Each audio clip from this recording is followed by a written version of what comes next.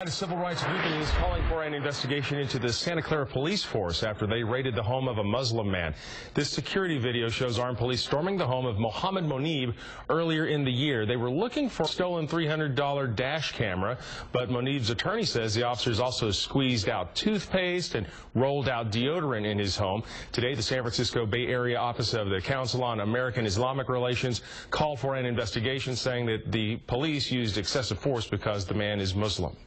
As a federal law enforcement officer, I know that this kind of overly excessive policing without any legal basis is completely wrong.